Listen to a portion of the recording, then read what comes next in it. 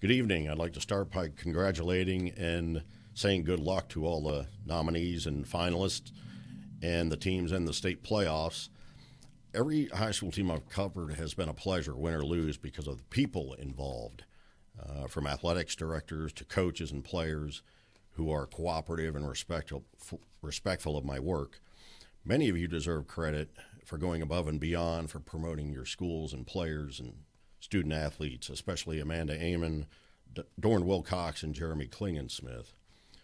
It's probably hard for you to believe, but years ago I played sports myself when I was a kid, so I realized the importance sports can have on a teenager's life.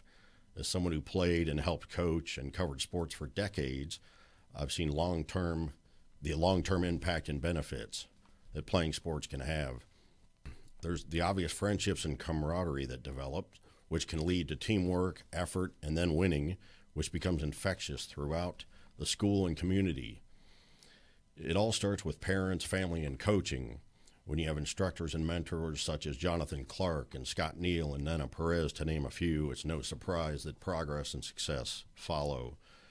This year I've been fortunate to witness excitement and success with a handful of teams, in particular Malk basketball, the boys basketball team, whose 22 wins and a run at the state championship without any seniors in their starting five was unforgettable. The palpable excitement and fun that they sparked with their spectacular play by Aiden Honecker and Josh Neal and Lucas Leslie, among others, was really extraordinary, and I saw up close how the Patriots could instantly demoralize and bury an opponent within a few minutes. That was the case many times also with the Mojave girls soccer team, especially when Skylar and Raya and Andrea started scoring. There was no stopping them until the second round of the playoffs.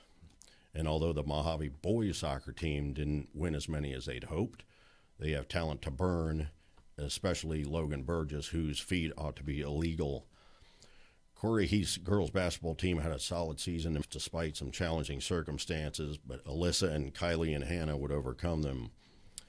You have Ed's swimming team, which had a special season qualifying for state, and Madeline setting school records. Of course, there's the River Valley softball team, which has led me to Phoenix, where I am boring you on video instead of speaking live in person. By now, almost everyone has heard of Chloe Spitzer. Time and again, she has proven to be on another level. I could go on about Karina's home runs and the clutch hitting of everyone in the Lady Dust Devils lineup, but they wouldn't be undefeated if it weren't for coaches Michael and Kathleen Gianamore, who have established a great culture on the field and off. The players' energy, focus, and confidence in their dugout is really something to behold. There are so many dedicated and caring coaches to acknowledge if I tried to name them all, you would pull the plug or fall asleep. There's also the River Valley baseball team, I might add, which has quietly earned a 14-4 record and a playoff berth. You'd be hard-pressed to find anybody who loves coaching baseball more than Billy Fergoso. It's been a privilege to cover your games and write about your teams. Thank you.